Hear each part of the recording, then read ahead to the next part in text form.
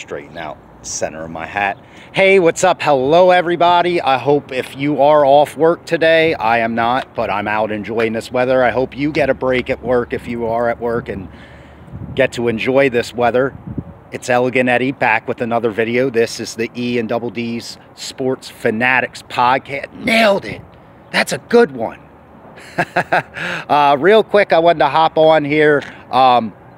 Sixers Nation, sound off. Our boy got robbed.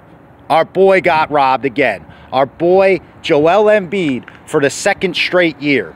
And especially this year, in my opinion, trying to be unbiased as possible, got completely duped out of the MVP. It is what it is. We all had a feeling. We all kind of knew, but it's one of them things like, you know it's coming, so it softens the blow a little bit, but it is still a disappointment. Or is it? Or is it?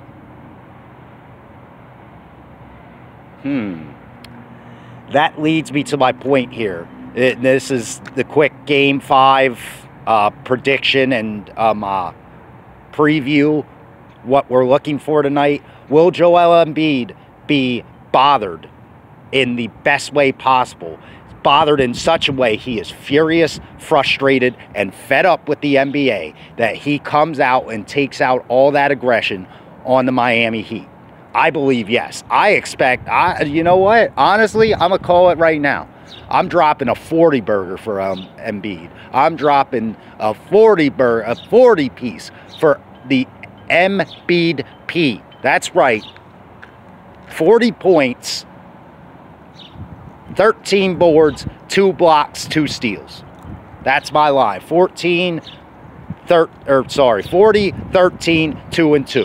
What do you think Embiid is going to do? Do you think not winning the MVP is going to impact him positively or negatively? I think he's going to go out and say, you know what? They duped me out of that. If we get to the finals, I do my part. They can't duke me out of the finals MVP unless we duke ourselves, unless we pull a DJ Khaled. Congratulations, you played yourself. I think that's what's going to happen.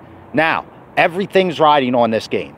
You lose the game, you got to go home and win, and then you got to figure out how to win in Miami. You win tonight, you have all the momentum going back home for Game 6, and if that happens, it's a Rapskis. How does that happen? Mad T-Max has got to hit shots like he's been doing. Harden's got to run a fearless offense, call his own number, be aggressive and relentless like he was in Game 4. And Danny Green chipping in and hitting some threes. Toby giving us energy on the defensive end like he's been the past 2 games. If those things happen, if those stars align, there's no way we lose tonight. I'm calling a 112-98 victory, a 14-point victory tonight for the Sixers. What are your score predictions? Let me know in the comments below. Let me know what you think about Joel Embiid's getting duked out of the MVP. Let me know what you think is going to happen the rest of the series. This is my story. I'm sticking with it. I said it when he came back. I'm going to keep saying it.